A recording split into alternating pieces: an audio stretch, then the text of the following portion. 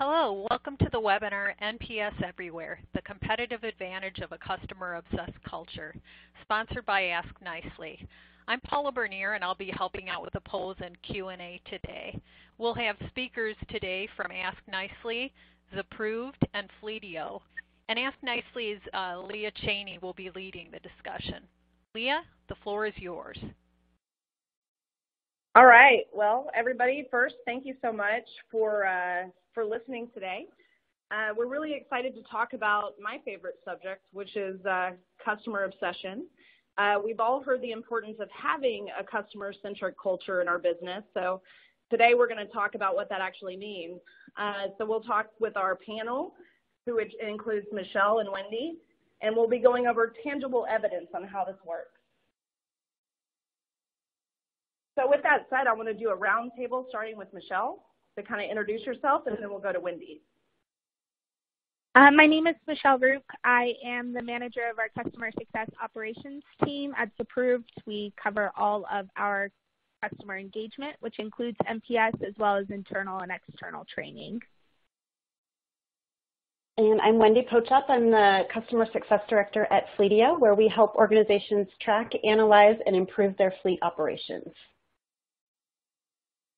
Awesome. And my name is Leah Chaney. I am the VP of Customer Success with AskNicely. And we also have Paula, who you met earlier, that's going to be helping us as well. So that being said, let's jump on in. We have our first poll question that is coming up that Paula is going to take over.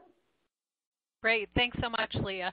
So this is our first poll question. As Leah said, if the audience members could weigh in now with a quick yes or no answer, that would be great.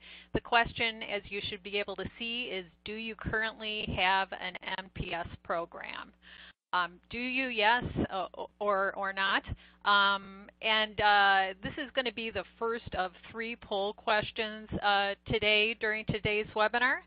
And I'm going to go ahead and push out the results. Leah, do you have any thoughts on these results? Yeah, you know, I'm really interested in to see it. I'm going to guess that most people do have an NPS program, but I'm ready to see the results. Oh wow, okay, so 65%. That's pretty good. So not most people, but it's definitely a metric that we're starting to look at. You know, I think that for me, it's easy to say that NPS is the catalyst, right? Like, since I work for a company that does it. But I'd love to hear, maybe starting with Michelle, what are your thoughts on this poll? Are you kind of surprised by the overall numbers? Were you expecting more? I was expecting more. It's approved. We've been doing the NPS. We've had an NPS program since 2010 in place, so we're coming up on 8 years of having a program that's been in place. I mean, we've iterated on it since then, but it's been core to our company for almost as long as we've been around. That was awesome. How about you, Wendy? I was actually surprised to see that many people had an NPS program. NPS is new for Fleetio. We're about a year in with our program, and I came from an environment where we didn't have an NPS program, so I'm excited to see that so many people are implementing one. Okay, fantastic. Yeah, I think that we are seeing more and more of it for sure, and that's definitely part of why we're talking about this, is how we can get, you know, some of the leading companies across the globe are using NPS, companies like Apple, and then definitely startups. It's that tangible score that you're able to take and do something with, right? So that's the big thing that we're going over today. We're going to go over what NPS is. So I know that we all talked about it with the acronym of NPS, but it stands for Net Promoter Score. We're going to dig into the basics. So we'll go into the basic math behind what NPS is, a little bit of information about how it started. Also, I think it'd be interesting for those of us here to speak a little bit on the misconceptions, different ways that people are collecting the Net Promoter Score and looking at the numbers wrong, all right? So we'll go into that a little bit. And then we're going to talk about mainly how it's gone from this boardroom metric to a key company metric where it's across the entire organization. So I know here at AskNicely, we're, you know, NPS is our DNA, of course, and I'll be talking about how we use it not only in customer success, but also in marketing and sales and, all the way around every unit of the business up into the C-suite and beyond. And then I'd love to get some insight, of course, from Wendy and Michelle, how their organizations are using it as well. So that's what we'll look at. We'll talk about some of the basics, and then we'll get into some of the more advanced portions of it as well. So that being said, I want to kind of start with what the Net Promoter Score is. So basically what NPS is the question to end all questions. So in the most basic terms, it's a simple way of measuring and taking action on customer feedback. So I'll keep the history lesson short since we're not here for a history lesson, but basically the origin of the Net Promoter Score dates back to 2003, so not quite the Stone Ages, just a few years back, when Fred Rickard, a partner of Bain & Company, invented the framework altogether. So essentially, he wanted what all great business owners want, right? Like a way to measure and take action on the customer happiness overall. So fast forward to today, and some of the most successful companies globally, as I mentioned before, are using NPS for the same purpose.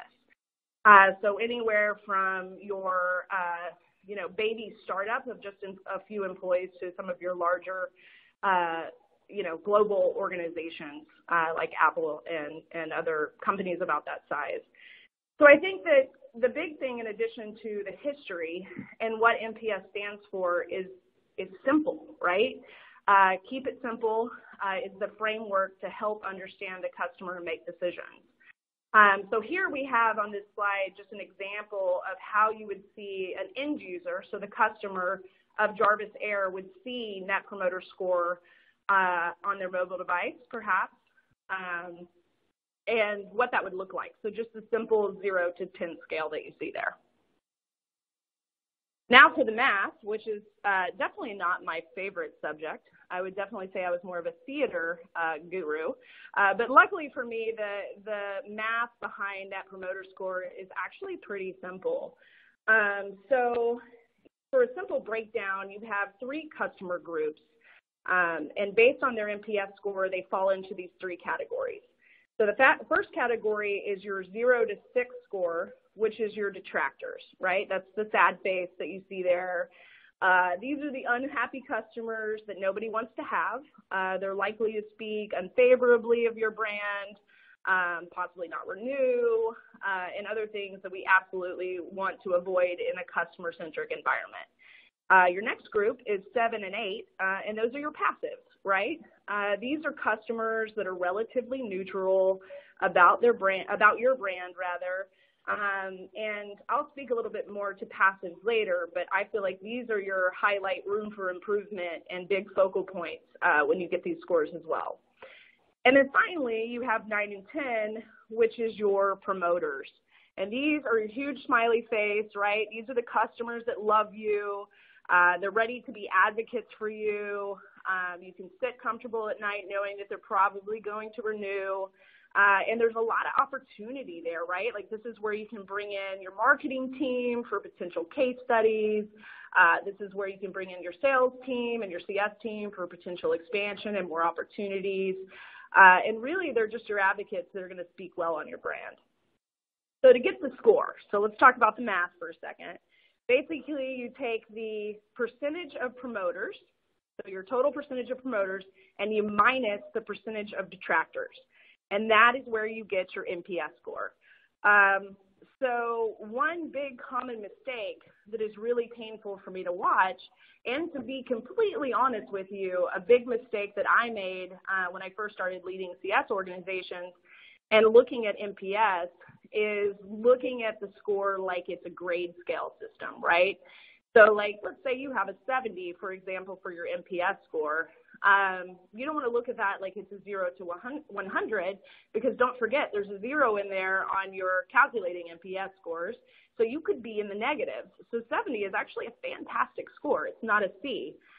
So I think when you're bringing these out, that's one of the key things you want to keep in mind when you're getting buy-in across the company, is really educating them on the simple math. And to be honest with you, this little graph here with the smiley face and the frowning face that breaks it down is a pretty easy way to do that.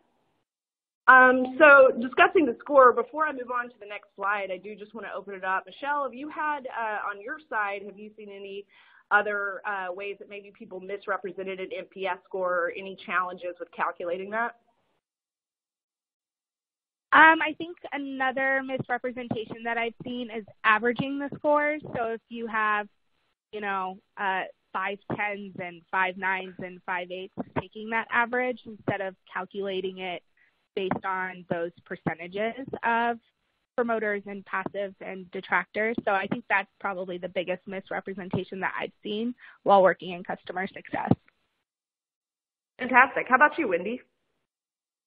No, I think when we launched here at Fleetio, one of the sort of educational points that we had to make was exactly what you said. It's not a grade scale.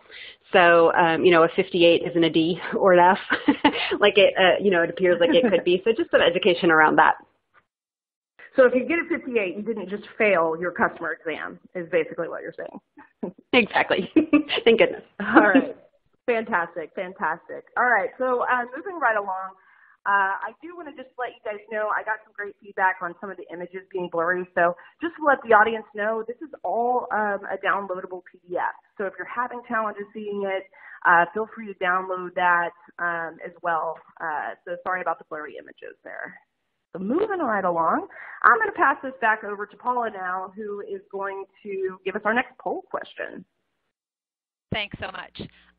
So as you can see, the question is, what best describes your current NPS program? If audience members could weigh in now, that would be great. This one is not a yes/no. It's a little harder, but I think you can do it. The answers are: do you have an NPS program, but you don't use the program to improve results? You have an NPS program and try to use it to improve performance, but you can't quantify the ROI on NPS? Or do you have an NPS program that's operationally integrated and that you can measure impact and ROI for? Do you have NPS as an important part of your organization and focus, and you use it to create raving fans for your company if you do good for you? Or have you not yet implemented an NPS program? Again, if you could weigh in now, that would be just great. And while we're waiting for the answers to come in, I wanted to mention that there will be a Q&A at the end of this webinar. But if audience members have questions that come up at any time during the webinar, they can feel free to go ahead and input them onto the platform at any time. And as I mentioned, I'll read those questions to our presenters following the discussion. So let me go ahead and show the results. Okay, the results are up. Leah, do you want to take a look and share your thoughts with us? Yeah, absolutely. So, I'm actually not too surprised with this one on if you have one or not and how you're doing with it, right? It looks like 4% are coming in as you have an NPS program, but you don't use the program to improve results. Okay, so full disclaimer, like I said, I've been running customer success for a while, and the first thing I did was fail at NPS. So love that I'm sitting on the other side of that now, but this is something I think we're definitely going to be able to help you with. Since you're collecting the scores, what do you do with it? And I'm really excited to also share at the end of this with Michelle and Wendy some of how their organizations are using it as well. So it looks like the majority, just squeaking in there at 28%, have an NPS program, and they try to use it to improve performance, but they cannot quantify an ROI for NPS. That's totally fair.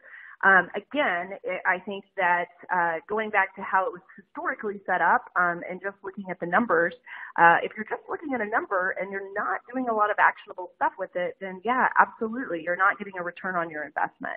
So I think this is where having NPS everywhere in the DNA of your organization throughout the entire company really helps increase that return on investment. If you use NPS correctly, right, and you're able to take those scores and decrease your returns, if that's applicable to your business, or improve the customer satisfaction that leads to expansion opportunities, or even to the advocacy of collateral, like case studies, et cetera, that's where that number value is going to start to increase. So it looks like the next percentage there is 4% with have an NPS program that is operationally integrated, and we can measure the impact of ROI. Okay, hopefully that wasn't just me. Just kidding. I wasn't actually voting in on that. but it sounds like those are the people that we really want in an ideal scenario, that be our front runner, that these are the people that are really seeing the impact of it.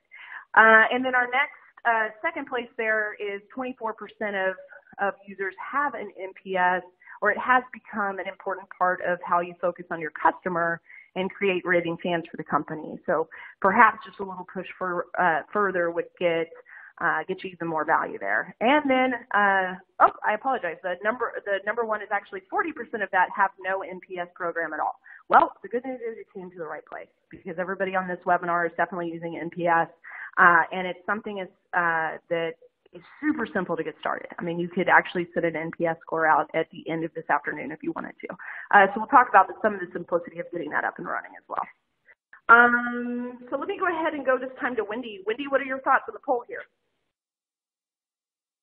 So I actually feel like most people probably are where we're at, which is between the ability to use it to improve performance. We've definitely got a lot of actionable playbooks and workflows that we have built off of our NPS feedback, and we're just starting to scratch the surface of being able to quantify that ROI.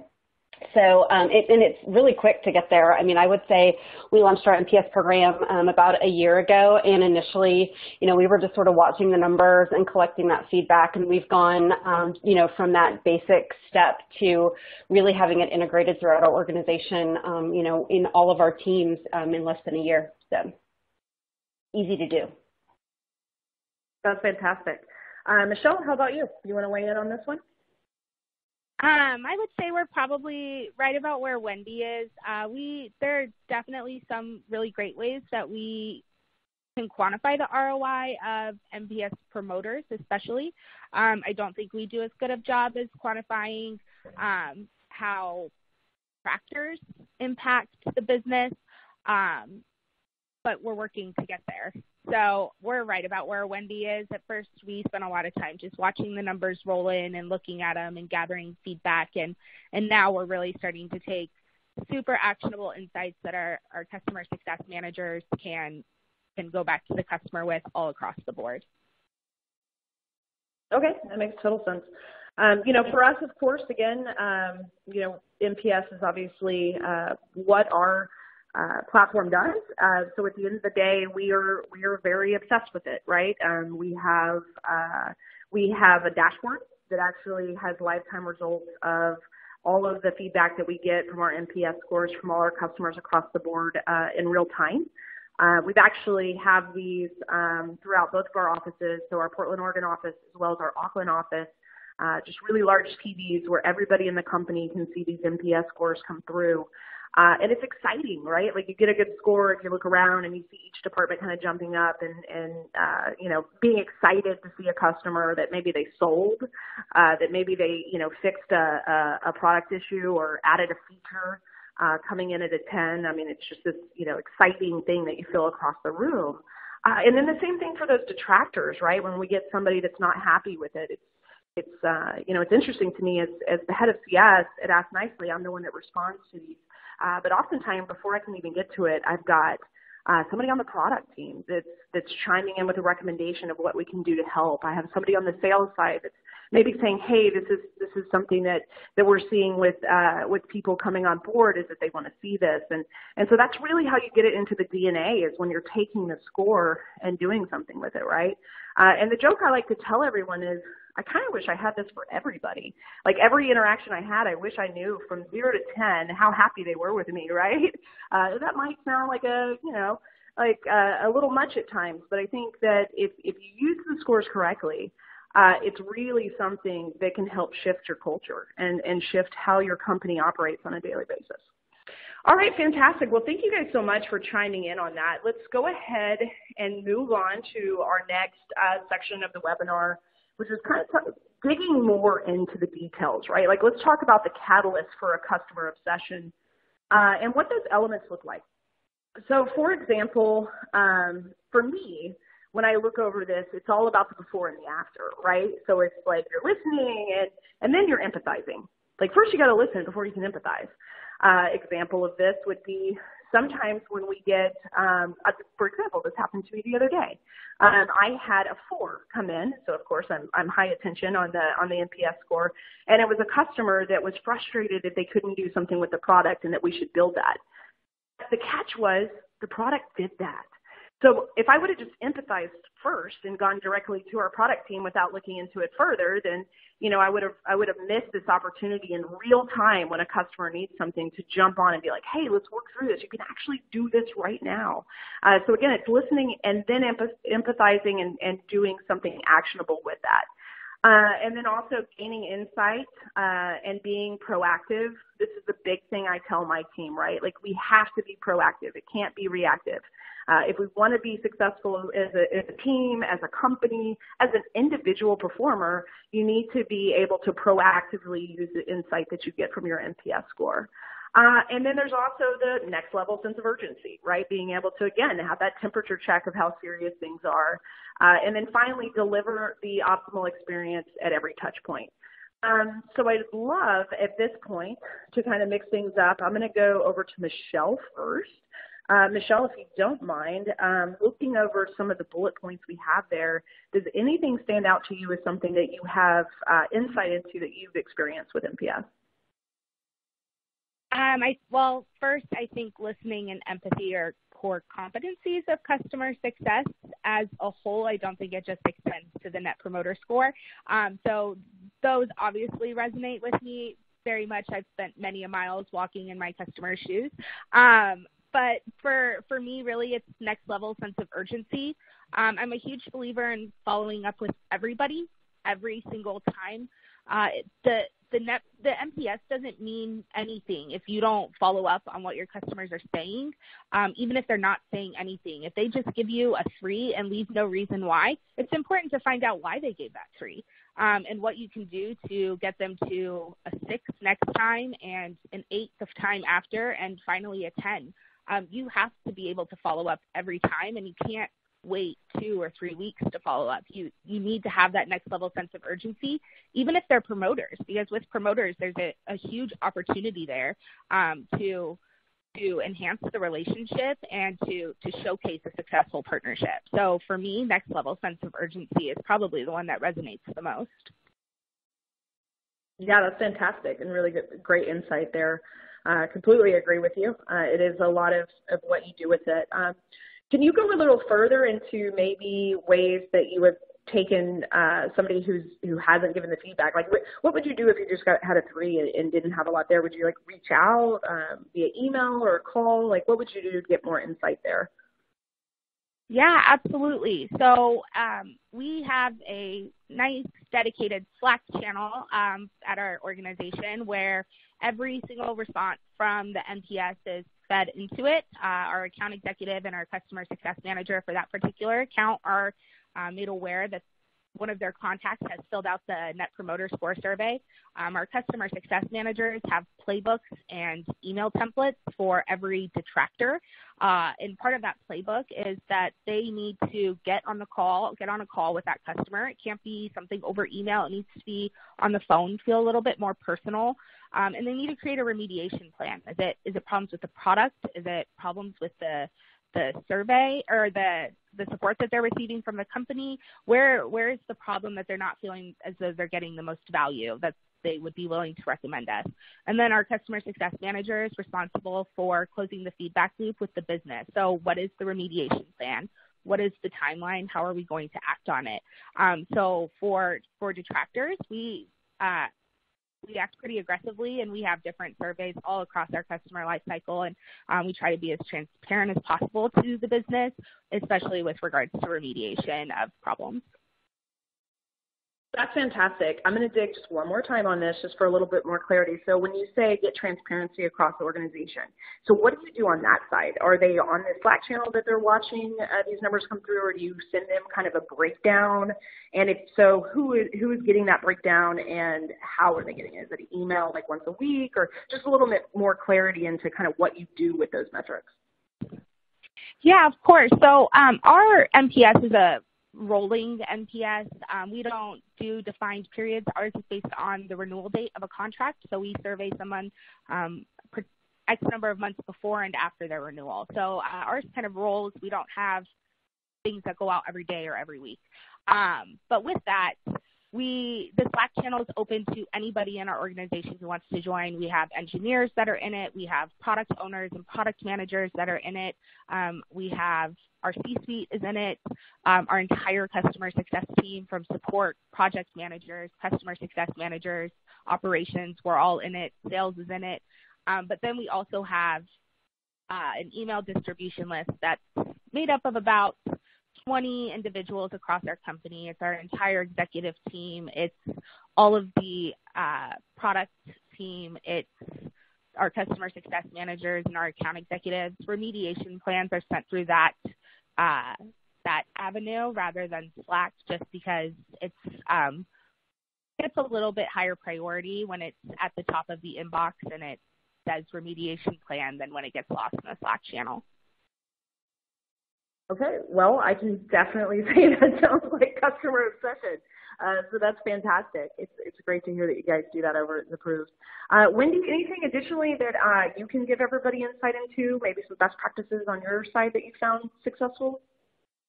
We have a process that's very similar to what you all have been mentioning. We have a Slack channel that's dedicated to NPS, and we push all of our results there.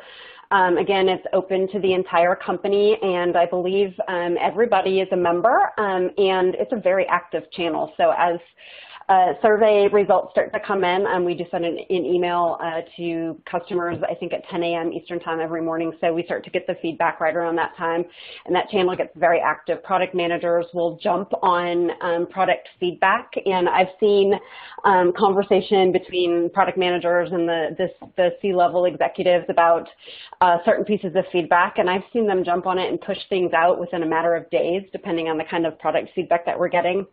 The customer success team is in there, and we're jumping all over the things that are related to training, or like Leah said, the product doesn't do something, and so we'll follow up with that. We do have some workflows built out based off of certain responses that we get. So if we do get a detractor, we do send a workflow email that asks them to schedule a 15-minute call with me, so that I can dig in deeper with them, especially if they don't give feedback with their survey results.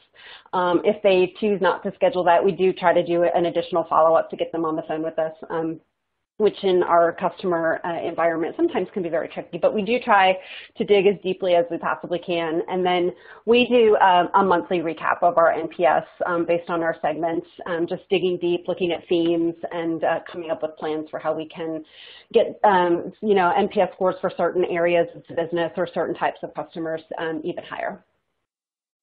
That's fantastic. Well, I can definitely say that is not cookie cutter. That is a great customer experience and definitely optimal, right? Like I want to be a customer where, a company cares about me enough to put that level of attention into everything I feel. So I think that's fantastic. Definitely why we wanted to do a webinar with both of you that are on the call.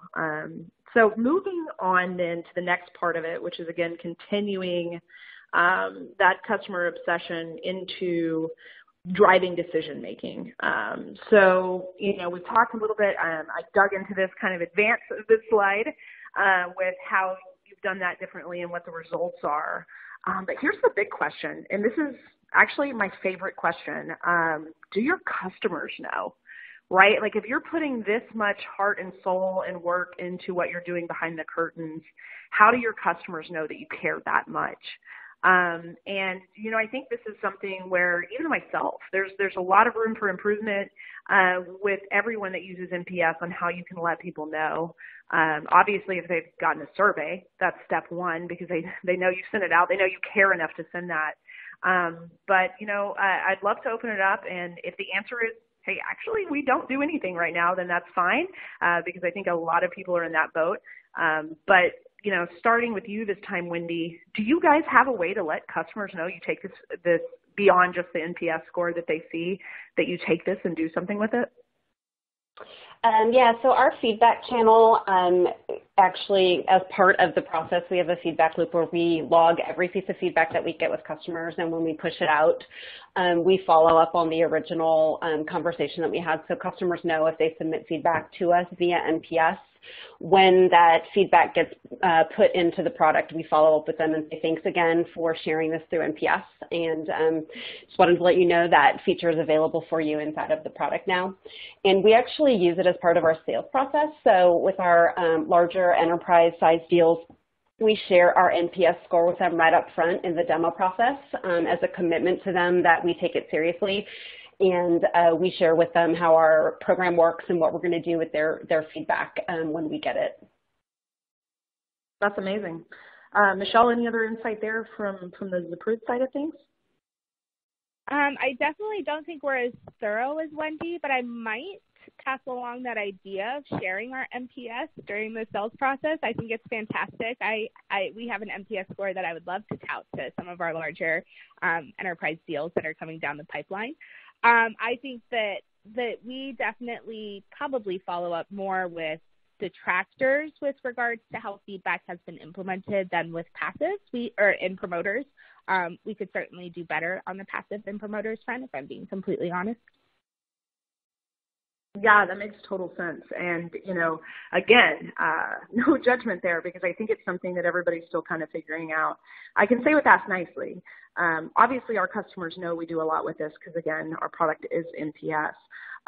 But we're always enhancing what we do with that feedback. So for me personally, going back to my example of how I respond in real time, one of the things I love about our platform is that we can send out, workflows. We can set up workflows rather. So we can have, if you have different scores, you can have different messages that go through, et cetera. But even as we get to a really large customer base, I personally like to respond to our lowest scores and our highest scores personally, and have a different message each time that's actually actionable around what they're saying. As a leader in the company and for the CS team, that's helped me a lot to understand the pain points enough to be able to evangelize these results. And I also try to meet with each customer to talk about the impact that their score had on us. So, for example, one of the things that I tend to say in my responses, if they are a detractor or even a passive, is, hey, I hear you. I just want to personally thank you for taking the time to send your NPS score. It is so valuable in us building the business. I noticed that you gave us a score of a 6. It looks like we have a lot of room for improvement. Let's talk about how we get there. My suggestions would be that we jump on a call and we go over best practices, but just really speaking to the score. If there isn't feedback included with the score and it's just a number. Now, if there's feedback included, that makes it even easier, right? Because I can actually take what their pain points are and make my response based on that. So perhaps it's something that they would like to see increased in the product, and then I speak to that directly. I had a customer recently ask for something that was on our product roadmap. So I let them know, hey, I'm going to talk personally to our product team and send your actual feedback comment to our head of product. However, the good news is other customers have brought this up as well, and we want to do something with it. So I think that a simple response to what they're saying is a great way to show that NPS does something inside your company, that it's not just a score that you put on a slide that you showed to a board of directors. So that's my personal experience, and I thank Wendy and Michelle for going over this as well. So let's move on down. Still talking about that impact across the entire business, because I feel like that's probably what's most important to most people listening in today. So now let's dig a little deeper into the different operational functions of your organization. So how does a good process help customer success partner with and influence other functions of the business? So I'm going to start this time, if you don't mind, Wendy, with maybe how it works with the different departments. You touched on this a little bit, but maybe dig a little deeper into ways that sales, I'd love to hear more on sales, uses NPS, et cetera. So we're a pretty small company. There's only 30 of us, which I think makes process easier, and we'll have to make sure that we continue to focus on this as we grow and make sure that what we're doing today continues to scale.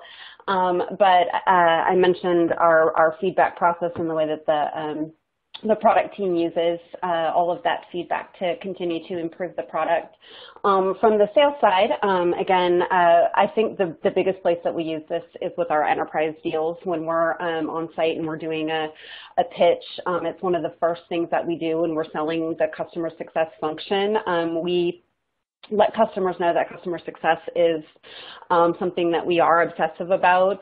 We usually send a customer success person to these deals to talk about how they're going to be responsible for taking care of the customer, and NPS is part of that discussion.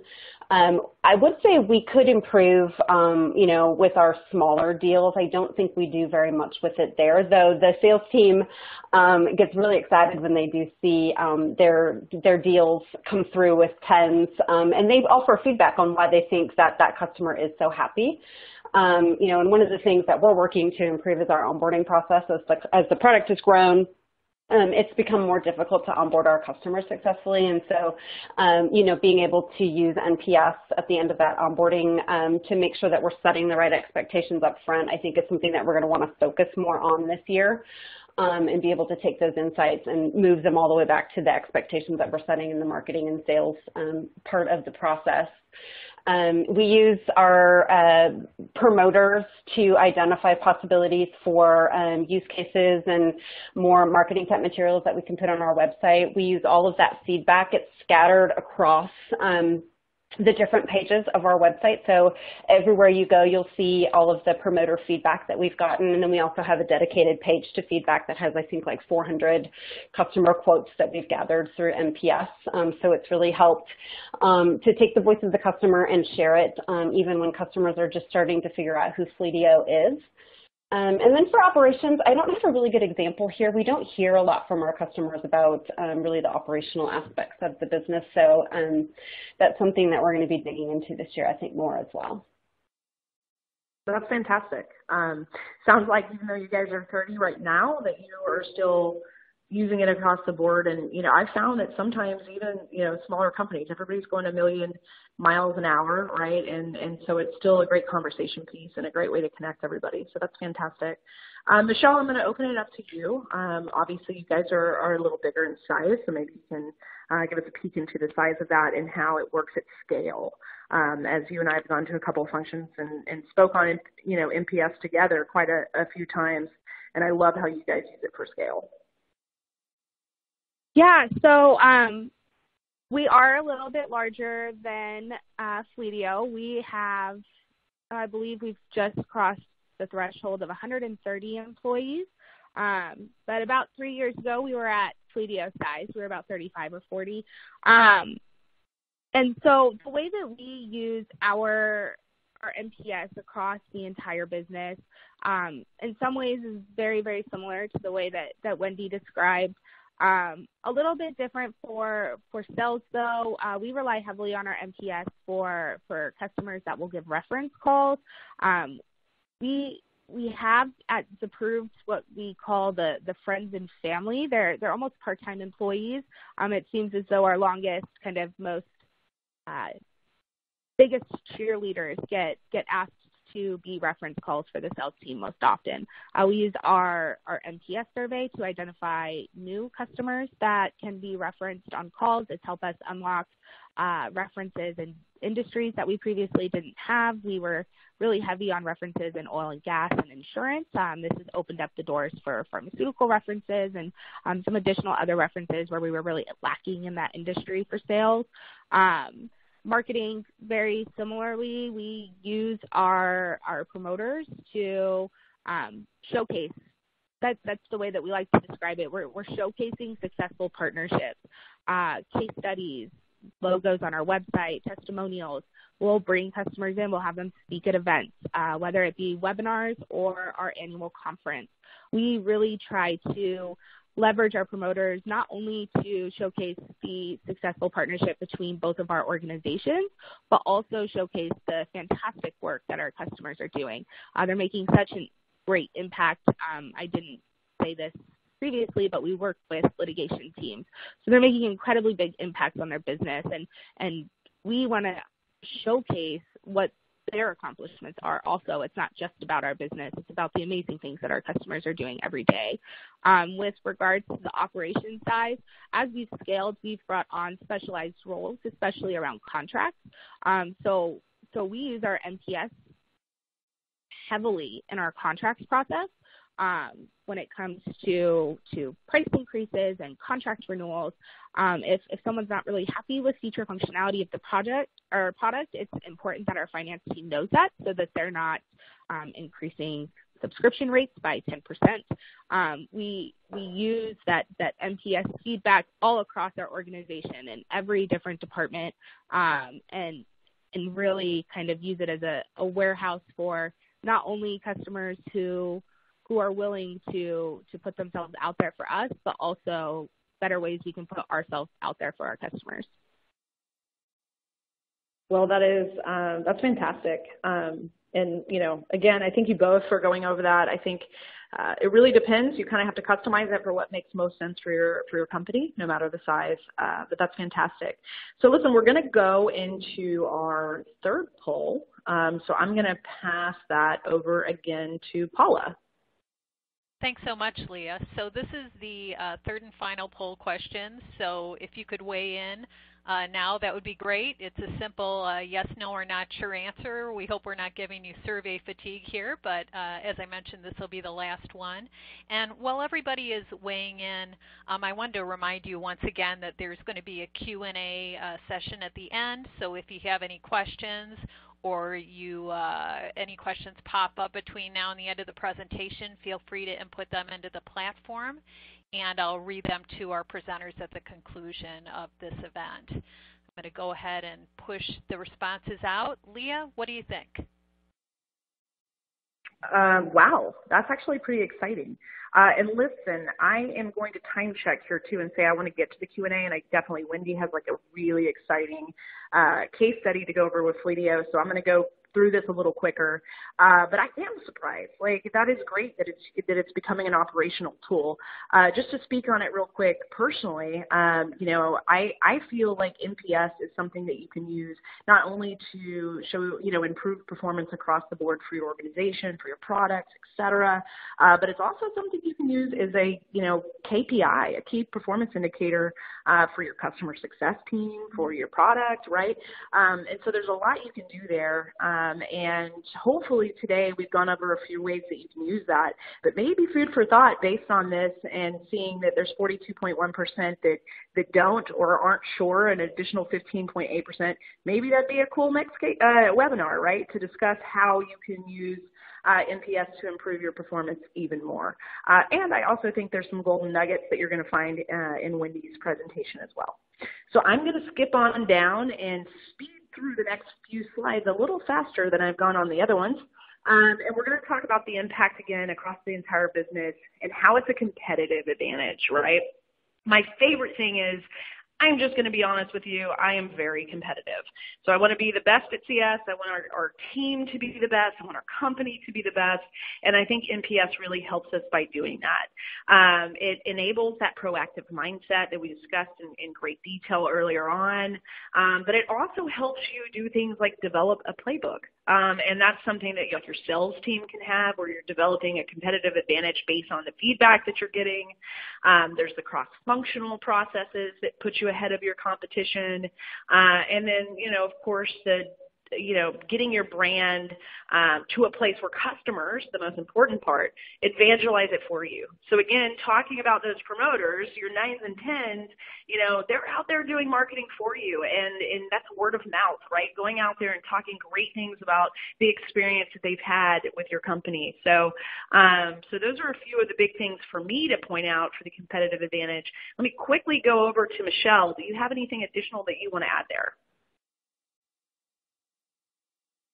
I think you about covered it. The only thing I'd add, I mean, at the end of the day, we're all part of businesses. There is a bottom line. Turning those customers into raving advocates helps the bottom line. It lowers your customer acquisition costs. It increases customer lifetime value. It should be important across the entire organization, and it should have impact because everyone benefits when everyone cares. Everyone wins when everyone wins, right? Simple math. Wendy, anything else that you want to add there? No, I think you both said everything that I was thinking, so I agree. Fantastic. All right, so moving on down to the next part of this. So same subject, but different angle to look at it. Again, how has your business achieved a shift in focus to customer obsession? I think we've covered this well, but I want to open it up to, we'll start with Wendy this time. Any additional advice that you would give before we get into your case study and your experience with Fleetio? Any additional advice around NPS that we haven't covered today that you think would be helpful? No, the only thing I would remind everybody is what Leah said just a few minutes ago. This is a company-wide measure. A lot of times, I think when people start to do NPS, people sort of look at it and say, well, it only applies to customer success, and that's not the case. And so evangelize early, evangelize wide, make sure that everybody understands their role in that NPS score and how they can impact it, and continue to share that number, socialize that number, and make sure that the entire team feels like they can do things to drive that number up. It's very important that people don't just say, oh, well, we have a low score, CS must not be doing their job, because it is a company-wide measurement. So. Oh, that's such a good point. And music to my ears, right? Like it's a company situation, right? Like an NPS score is everything because it's asking a simple question of would you recommend? And if you're not going to recommend a company that you purchase something at or that you are a client of, there is way more to it than a simple experience you had with the services team, right? Which is why I love NPS above like CSAT scores and everything, because it's the whole company. It's how you feel about it. It's like friends recommending, recommending a product that they love. Would you recommend this certain shampoo, et cetera? You're not going to recommend it unless you love it, right? And so I think that's such a good point. You don't go back and say, it goes down to one person or one team. It's a company thing. So, Michelle, anything else on your side? No, I think you guys have both about covered it. Okay, fantastic. So one more thing I want to say before we pass it over to Wendy is this NPS everywhere. So I love the idea of having NPS everywhere. We've talked about it today, how it can be everywhere in real time. But I want us to remember that this is internal, right? NPS is in the if done correctly, NPS is in the DNA of your organization, from your from your customer success team to your sales team to your marketing team for sure on those advocates, right? And then all the way down to your interns, entering that might be helping with support and technical issues, up to your C-suite and beyond, even down to marketing campaigns and end users that become future customers. What NPS everywhere doesn't mean is that you're overly NPS scoring the end user, right? And so I think that's one important metric that we didn't touch on too much, and I want to say that is definitely something that here at AskNicely we can help with.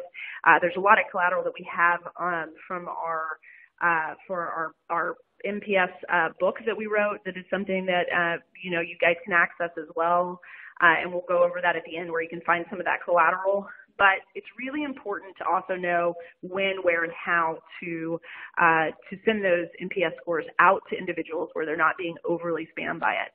So we might touch on that more in the Q&A. If not, I'll wrap it up at the end where we discuss that a little bit.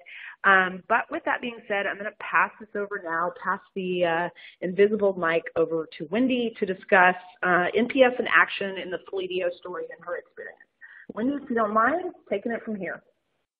Sure. So I think I mentioned that I started with Fleetio about 1.5 years ago, and we did not have a customer success team when I joined. We're very small, and so one of the first things that I was tasked to do is just wrap my head around how are our customers feeling, and we had over 1,000 customers at the time, and so it was impossible for me to pick up the phone and call every single one and say, hey, tell me how you're feeling, what's going on with Fleetio, and what can we do to improve your experience. So we needed a way to really do that at scale and start to gather information very quickly. And we were in the process of installing a customer success management tool so we could get health scores and early warning alerts, but that was a much bigger project, and we needed something, again, that we could start really taking action on very quickly, and we knew that NPS was a really great way to start to get that information. So we started looking around at the NPS tools that were out there, and I had a really great experience with the AskNicely sales team. They were incredibly helpful and supported me in getting the system set up, answered the questions that I had, and we were up and running within a couple of days, and that was really only because we were testing a couple of things and needed some time to sort of check in on, what the different data points that were coming back were, but pretty quickly settled on AskNicely, and I think we were sending our surveys, within a couple of days of making that decision and starting to see data that was coming back in from customers. And so from there, it was really easy for me to start to understand, which were the customers that were unhappy, who needed my attention first, who could I reach out to start understanding, why they were giving us those low scores. And so I was able to really start to wrap my head around our customer base very, very quickly.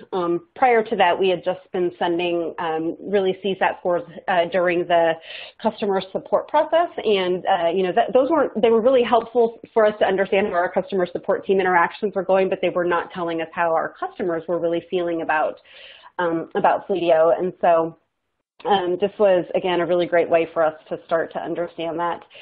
We immediately started pushing those results into Slack. And at the beginning, really, it was just kind of me and the CEO that would have conversations around the data that was coming in, and every once in a while, a salesperson would pop in and say, like, oh, I signed that customer. That's so exciting. But we started really socializing the program at all of our All Minds meetings. We would share that score at the top of the customer success presentation with the caveat every single time that this was a number that the company owned. And pretty soon we started to see the activity in our Slack channel pick up dramatically. And the product team would start to comment in on, feature-related feedback, and the sales team would comment in on the expectation setting type things that we were seeing. And it was a really easy way for everybody to start getting involved. And we've even seen really great examples. Like last week, somebody gave us an 8, and their feedback was around the way that our algorithms on our Fleetio Drive product worked. And the product manager for that product hopped in, and the CEO hopped in, and they had a conversation and agreed that those algorithms could be improved. And they're going to be pushing that functionality out for that customer in the next couple of days. So I think with everybody sort of seeing what our customers are saying, what are thinking, it's having a really great impact on the way that we can respond to those requests. Again, we've set up workflows that make it really easy for our promoters to go out to Capterra and respond there. And because of that, we've seen our Capterra reviews go through the roof. Customers are really starting to engage with us and help us with that process. Again, for our detractors, I asked them to set up a 15-minute call with me, so it's a really great way for them on their own time, on their own terms, to reach out and share more information with me.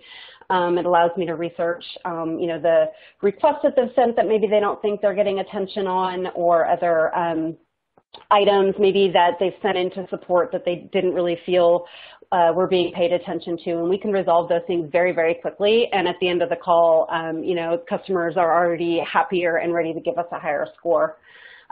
So it's been a really easy way for us to, again, understand how our customers are feeling at scale, take action on that, share those pieces of feedback with the entire company, and make sure that everybody's rallying around that score every single day. All right, fantastic. And I'm just going to skip through. Didn't flip through that while you were speaking, but we had an extra slide on that. So thank you so much. I think that's incredibly valuable and obviously exciting for me to hear on our side, and hopefully for all the listeners as well. So we've got about 8 minutes left, if I'm doing math correctly. So I want to jump into the Q&A session. And the reason for that is I was thinking about giving us about 5 minutes, but we actually have some really good questions that came in. So I'm going to read through a few of these that have come in, and we'll kind of just pass it around casually between myself and Michelle and Wendy on our insights and answers into this. So it looks like the first question that I have pulled up here is, what delivery channels do you use for your NPS surveys? That's a great question, and definitely one we should touch on. Michelle, do you mind if I start with you on that one? No, I don't What mind at all. delivery channels do you use for your NPS? Currently, we just use email. Our customer base probably wouldn't be as receptive to SMS or automated voice. So we rely heavily on email. Most of the time they're glued to their cell phones anyway, which makes it odd that they wouldn't be receptive to SMS, but email is most successful for us. Fantastic. Wendy, anything different on your side beyond email? We just about a week ago implemented the web survey portion of AskNicely, and so we're testing that out right now to see if that's a way that we can get more engagement with our customers, but mostly just email at this point. Yeah, fantastic. Listen, again, this kind of goes down to what makes the most sense for your business, right? So oftentimes is the best practice email. Email is a fantastic way to get the NPS survey. But in-app and what you're talking about with on the website itself, depending on your business model, I have a couple of customers with AskNicely who they have a lot of reasons where their customers go back to their website, and that's a perfect example of where in-app would be valuable. Is these are customers that go back to the website maybe to get information, maybe to upload videos in the case of one of our customers, and so it's just a fantastic way to get that score out there, or that survey rather out there for those that it makes sense. But really, my advice on this one, on the delivery channel, would be to speak with someone, to speak to a customer service representative of who you're using as your NPS provider, to really discuss that with you and go over what's the best practice for your business. All right, so let's go on. Oh, and I do want to say one last thing. Email has proven to be the best response rate. So just FYI, good to know, email is the front runner for response rate. Okay, so we've got another great question here. How do you sell the importance of NPS to everyone? Oh, that is a great question, right? It's super easy for a customer success team to be able to say NPS is an important metric, but how do you sell this down to your product team? How do you sell this down to the different, parts of your business? Because again, to what we talked about today, if everybody isn't bought in, it can be really challenging. So I know we've touched on this a little bit, but I'm going to go ahead and open it up. We'll start with Wendy this time. Any advice on ways to get people excited about NPS and to get more people bought in? Yeah, so I think we're already getting a lot of that information from our customers. We're getting product feedback, we're getting feedback on our services, and so being able to attach a happiness number to it just sort of helps let the other teams in your company know why that information is important. It helps be able to prioritize the things that we need to work on, and it helps us understand, when we do make changes or when we do adjust certain parts of our business, what impact that has on our customers. We can see that immediately in our scores, and so being able to tie that very tangible, very physical number to the information that you're already getting probably anyway, and using that to prioritize your work is a great way to sell it to your team. Okay, Wendy, happiness number might be my new favorite phrase in the world. That is fantastic. I want shirts made. That is such a good, it's so simple and perfect, happiness number. Michelle, anything additional you want to add there? I think as that you were asking that question, I think back to I'd maybe been with Approved for 6 or 7 months, and I had just taken over our NPS program, and we had our first conversion from a passive to a promoter, and this person went from a 7 to a 9, so just a small jump. But I remember how excited our entire customer success team was about it, and how we had shared that feedback with our product team.